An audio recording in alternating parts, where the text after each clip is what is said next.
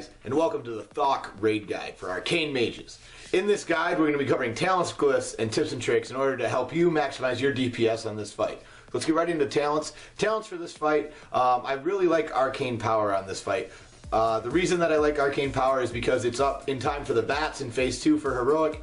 And off the bat, you can really tunnel a ton of damage with your Heroism or Bloodlust. I just find it very, very useful because those are really the two biggest burn phases, are how much DPS can you pummel into them during the first transition phase, and then of course getting those bats down as soon as humanly possible, especially in Heroic mode, in the second transition phase is also very important. So keep that in mind, that's why I use that.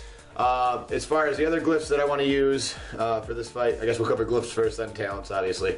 I like Evocation just because of the heal, and I like Armors or Double Blink. Double Blink I find essential, obviously, so between Armors and Evocation is really up to you. But Double Blink will save you during a fixate phase pretty much every single time. It's an incredible tool, so keep that in mind. As far as talents goes, let's go into talents. We have the Ice Barrier versus Temporal Shield argument. I like Ice Barrier, to be honest. I just think it mitigates more damage, and with the screeches coming out, you know, you have time to cast. It's not going to interrupt you or anything. So it's always a nice little filler spell to kind of mitigate some damage whenever personal cooldowns are called for. That and a Healthstone can really save you and be the difference between life and death in this fight for you. So I actually prefer Ice Barrier on this fight.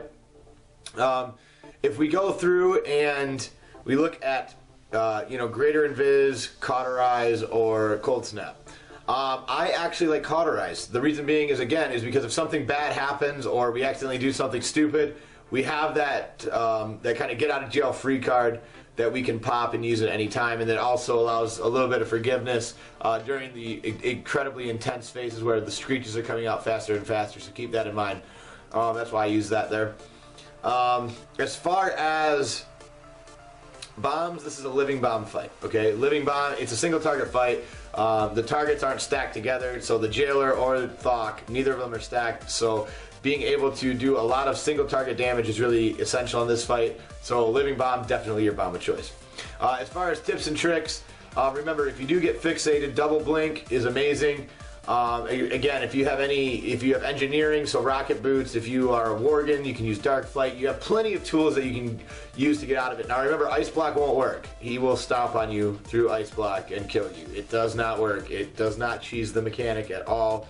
You will die. So run, run, run. If you get fixated, and use your movement enhancement abilities. You're a mage, you should really never get killed by that unless you get double fixated. And even then, sometimes you can get out of it. So keep that in mind. Again, with Lust at the start, we really want to make sure that we're just getting a nice, big, huge DPS burst at the start. And then the only other thing that I would really say, tips and tricks wise, is make sure that when the Jailers come out that you're dotting them up, mainly fishing for procs, but it also helps the melee out a little bit, and it is nice to have those dots rolling on two targets, so keep that in mind. But the other thing is during the bat phase on Heroic, okay? Arcane Mages can do an absolute ton of damage, so make sure that you have your 4 stacks ready. Don't just pop your Arcane Power the second time as soon as it's off cooldown. Wait for those bats to come out, get your potion running. Any procs you can have up are awesome, and then slam that Arcane Power and just start spamming Arcane Explosion. It is amazing on this fight. You will do so much DPS on this fight if you use that, especially to those bats. You don't really need to dot them up. It's not really essential. I like to keep a dot rolling just because of the explosion splash damage. It's 1 GCD, so you know, I like to do it, but it does a ton of damage. Again, if you can get your Flame Strike down, maybe you can do that with 4 stacks, but your main thing that you really want to do is that Arcane Explosion, because it's an instant cast, so you don't have to worry about the screeches going off by Thok. You can just sit there and spam Arcane Explosion at 4 stacks and just do a metric ton of damage to all those adds. That's really a huge, huge bonus to bringing in Arcane Mage during that phase, is just the amount of damage that they can do to those adds. But other than that, guys, this fight is very, very similar to, in every aspect, Flex, Normal, Heroic, LFR. It's very much the same fight. The only difference is in Heroic you have to deal with the bats and then the Yeti, and that's really about it.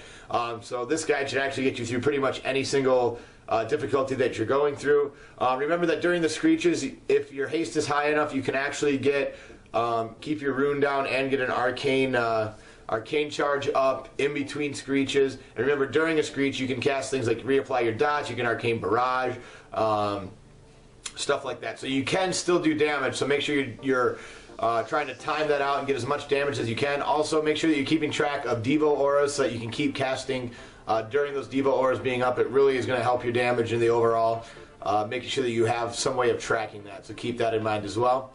But I hope you guys like this one, and as always, see you in the next one.